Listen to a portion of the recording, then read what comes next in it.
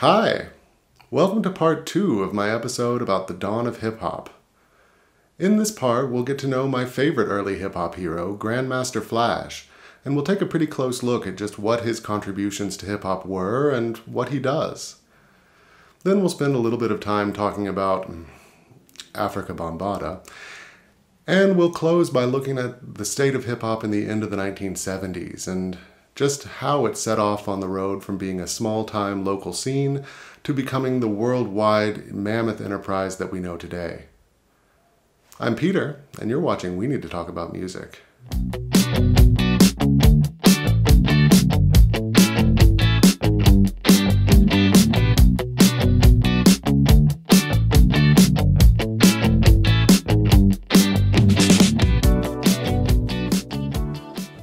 Joseph Sadler, who came to be known as Grandmaster Flash, was a pretty different kind of kid from Herc. A self-described geek, he had a knack for electrical engineering and experimentation.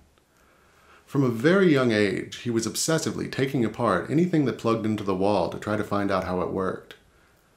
The object of his greatest fascination, though, was his father's stereo, which he says he couldn't resist messing with at every opportunity, despite having been expressly forbidden from doing so. As he tells it, these early experiments subjected him to a truly inexcusable amount of corporal punishment. But he says these beatings taught him to think of record players and records as objects of reverence, which ironically made him want to experiment with them even more. Through his observations and through electrician courses at Samuel Gomper's Vocational and Technical High School, he eventually came to understand everything about how record players work. And then, when he was still in his early teens, he had a revelation that was every bit as important to the future of hip-hop as Herc's. He had always been particularly fascinated by the groove in the record, what he calls the little black tunnel where the music lives. What he realized was that the needle's natural home is in that groove, and that any truly musical manipulation of a record player would have to allow it to stay there. This led to a major explosion of activity. Sadler invented what he called a wafer, a mat made of starched felt to go in between the record and the platter to allow them to move independently of one another. Today it's usually called a slip mat. He was probably the first person to create a crossfader switch, which allowed him to freely and rapidly switch between two record players. He also invented what he calls his peekaboo system, a small separate amp connected to headphones, allowing him to listen to one record player while the other one's playing on the PA. He searched long and hard to find a record player, the Technics S23, that had the power to accelerate fast enough to start playing from a dead standstill without a long wind-up. With these ingredients in place, and after many long hours of experimentation in his bedroom, he finally came up with this, what he calls his quick mix theory. All this really means is that for a typical song on a 33 1/3 RPM record, 4 bars of music, the typical length of a break, is equal to about 6 rotations of the record. This very simple observation is the foundation on which the entire art form of turntablism has been built. With this insight in place, probably around the same time as Herc's back-to-school jam, he was able to create a technique of, as he puts it, using the record as a controller as well as a sound source. By marking the exact spot on the record where the break begins with a crayon, and then using his fingertips to backspin the record to that exact point, he was soon able to keep even extremely short sections of music looping in endless, rhythmically locked-in rotation. Once he had this basic technique in place, and with some help from the younger Grand Wizard Theodore, the inventor of scratching, who Flash calls his first prodigy, he was soon able to create a whole vocabulary of ways to make it more exciting, including many of the techniques hip-hop DJs have been using ever since. To give you a better idea of just what Flash was and is able to do with all this, the best thing is just to listen to something. Apache is an instrumental by Michael Viner's Incredible Bongo Band that was actually one of Kool Herc's signature records and has been called the national anthem of hip-hop. On the playlist, along with the original version, which is actually a cover of a song that was made famous 12 years earlier by the pre-British invasion London rock and roll band The Shadows, I'll throw their version up as well, I've included a loop of the raw drum break and Grandmaster Flash's remix of the song. The remix is from 2006, but it actually lines up pretty well with what you can hear Flash doing on tapes from the 70s, and there's definitely nothing he does here that he didn't know how to do then. One thing to notice first of all about the original version is that the break is extremely long. It goes on for a full 44 measures. It's probably this simple fact, even more than the general awesomeness of the song, that first attracted Kool Herc to it. With his merry-go-round technique, it would have been really difficult to get short breaks queued up in time, and it probably also would have been too jarring for the dancers to have the rhythm interrupted so often. For Flash, this was definitely less of a concern. He can keep a 2-measure break going with no trouble, but it did give him a nice, expansive canvas to work with. Then notice that the original version, after an extremely awesome intro that's pretty much guaranteed to lure a bunch of people onto the dance floor, kinda cops out, going into about a minute and a half of meandering interactions between guitar, organ, and horn section that are kinda cool in their own way, but would definitely start to drag if you were trying to dance to it. Now let's have a look at Flash's version. Flash completely ignores all of that whack part, just taking the final few notes of organ solo out of context to use as a kind of disjointed intro, and then jumping straight into the fluttery guitar riff, punctuated by horn hits and alternating with brief tastes of break that, at 1 minute 48 of the original track, pretty clearly announces that the good part has arrived. From this point, he basically leaves the structure of the song alone, and bits that are already doing their jobs well, he pretty much lets do their thing. But he also makes constant little modifications to keep things interesting. This good part announcement, for instance, he lets play on both turntables simultaneously so that he can use the crossfader to switch rapidly between them, creating a kind of seasick effect. This is something you'll see him doing a lot if you watch videos of him performing. That leads to another exciting horn figure, a kind of fanfare that announces the arrival of the proper break. Flash immediately picks up on this as a key and, in the original version, underutilized structural feature. He plays it through 4 full times before finally letting the break drop. The drum break itself, as you might expect, occupies the majority of Flash's version. He extends it to nearly 4 times its original length, but he doesn't just loop it and let it play through, which could get pretty monotonous. He finds ways to constantly vary it up, punctuate it, and generally keep it interesting.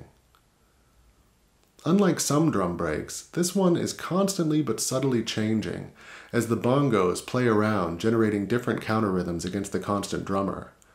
Flash takes full advantage of this, selecting brief segments to loop and focus on for a few bars at a time, punctuating the transitions between them with brief bits or even full repetitions of the horn fanfare.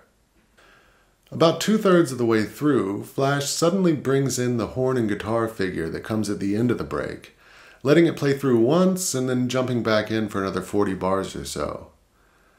This is a particularly interesting move because for someone listening to the original version of the song, this would be one of the most exciting moments, when the really cool stuff from the intro finally comes back.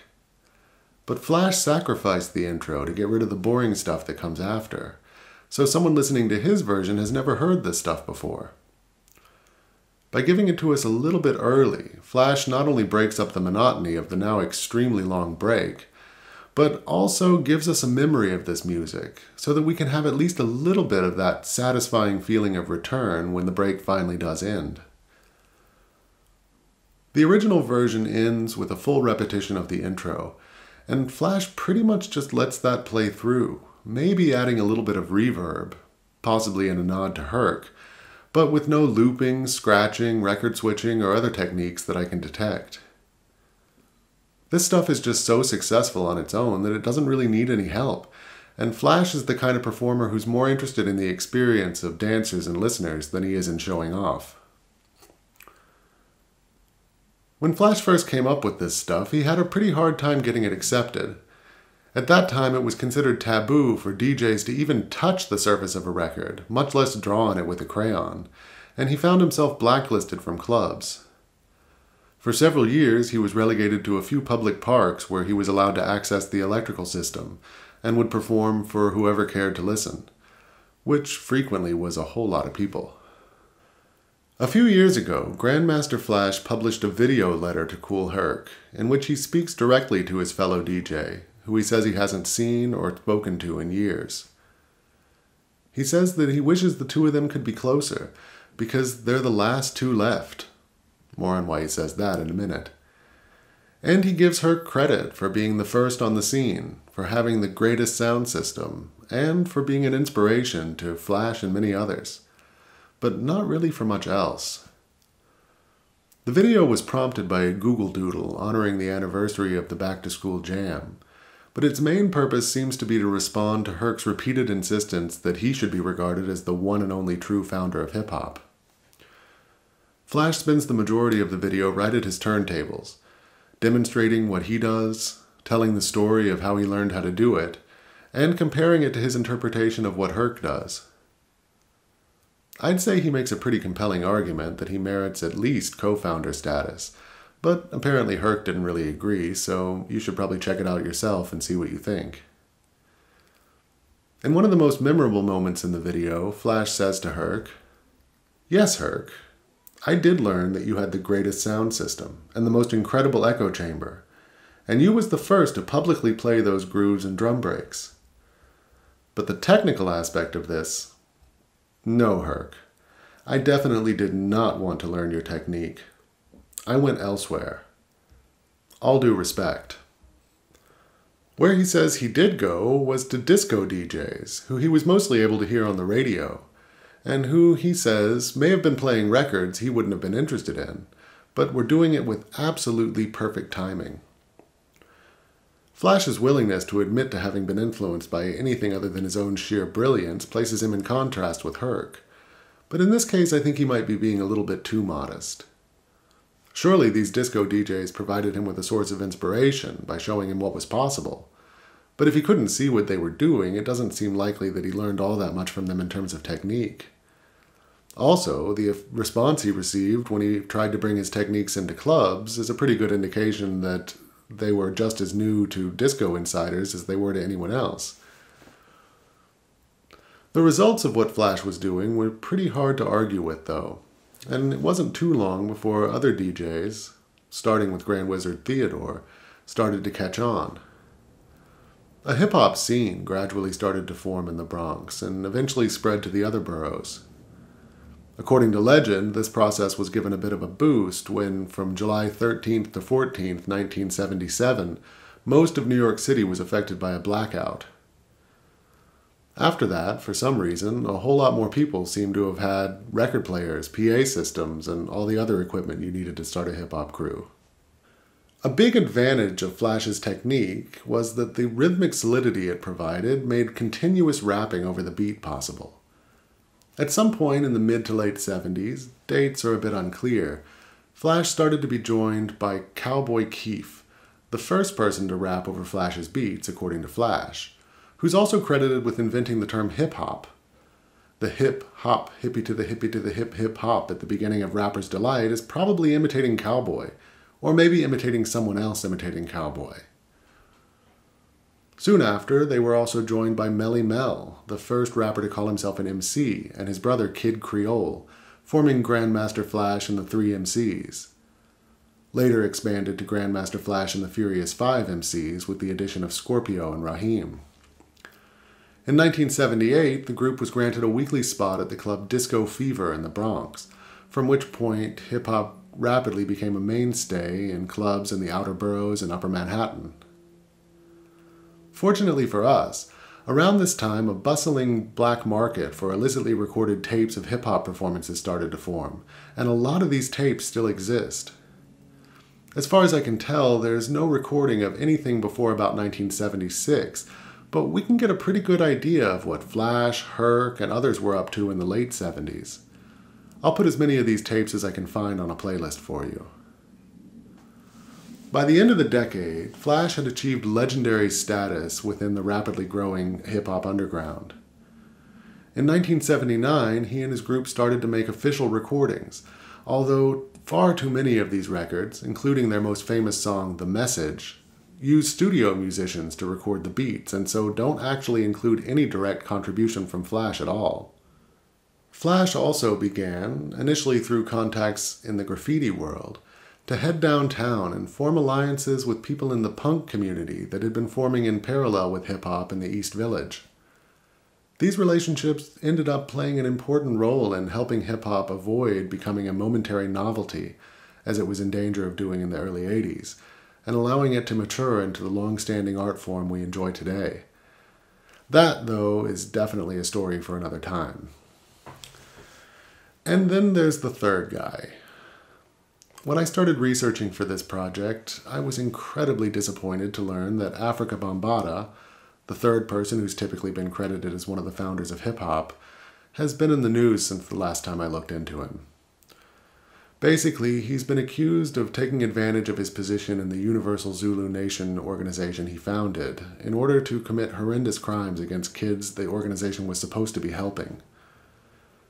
He hasn't been convicted of anything, nor can he be due to the statute of limitations in the state of New York, but he has been removed from the organization, and I haven't seen anything to indicate that the claims against him are in any way spurious. Apparently, among many people in and beyond Bambaata's Bronx River community neighborhood, this has been common knowledge for quite some time. Even Melly Mel recently stated that he heard about it decades ago. I had been really excited to talk about Africa Bambaata, but this information throws all of his motivations into question, and it's robbed me of my enthusiasm. Not that I would prefer not to know. The truth is always best. It's just a drag. Still, though, there is some stuff about him that's pretty historically interesting, so I'll briefly get into it. Lance Taylor, as he was then known, was probably still a young teenager when he first heard DJ Kool Herc perform. But by that point, he was already a warlord. Literally, that was his title, in one of the most powerful gangs in the Bronx, the Black Spades.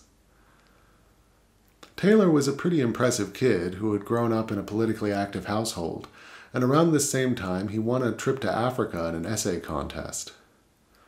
Maybe it's true, as he's stated, that his experiences in Africa inspired him to reject violence and seek a more creative outlet for his community. Or maybe he just recognized that the influence of gangs in the Bronx was on the wane and looked for a way to retain his position of power. Either way, he soon changed his name to Africa Bambaata and started the process of essentially converting a large part of the Black Spades, as well as a few other gangs, into a more or less non-violent collective dedicated to peace, love, unity, and having fun, which was originally just referred to as the organization, and later named the Universal Zulu Nation. It's not quite clear just how immediately hip-hop became involved in this movement, but at least by 1977 or so, Bambaata had become active as a DJ and was hosting block parties around the South Bronx. To me, that seems fairly late for someone who's supposed to be one of the founders of hip-hop. There were other DJs besides Herc and Flash who were active before that point. Still, though, there are some reasons. As I see it, there are basically two ways in which Bambaata contributed to the foundation of hip-hop. The first, and maybe the most important, is simply through his influence. As the leader of a major organization like the Zulu Nation, he was in a very different position from other hip-hop pioneers. When he became a DJ, he was able to influence a whole lot of other people to become involved in hip-hop along with him, and he was in a position to assist them in finding venues and gaining access to equipment. This had a big impact on the scale of hip-hop, and it was a major factor in turning it from a tiny niche into a true movement. His second big contribution has to do with the eclecticism of hip-hop. The thing people always mention when they talk about Bambaata, like Herc's system and Flash's technical prowess, is his record collection. Initially, hip-hop beats were pretty much limited to breaks from funk records and the occasional particularly funky disco track. Bambaata seems to have been the first person to realize that a really awesome beat could come from almost anywhere. By obsessively mining record stores, looking for breaks hidden away in rock, pop, and music from around the world, he encouraged other DJs to also broaden their fields of vision. setting a precedent that's characterized a lot of the best in hip-hop throughout its history. A good example of this is his most famous song, Planet Rock, which he recorded with his group the Soul Sonic Force in 1982. This was the song that started the electro subgenre, and it's been called the first hit record of serious hip-hop. It's built on re-recorded grooves borrowed from two different songs by the pioneering German techno group Kraftwerk. Not exactly something that Herc or Flash would have been so likely to be tuned into. Okay, enough about him. By 1979, the influence of the founders had done its work, and there was a lot going on. By this point, there were a bunch of younger DJs who had figured out Flash's tricks, and the Bronx and even some of the other boroughs were exploding with new crews, like the Cold Crush Brothers, the Crash Crew, the Treacherous Three, Grand Wizard Theodore and the Fantastic Five, and the Funky 4+1. This new generation brought a more tightly structured, regimented vibe to hip-hop. If you remember all the Killer Bee stuff from the Wu-Tang Clan's first album, there was a lot of stuff like that.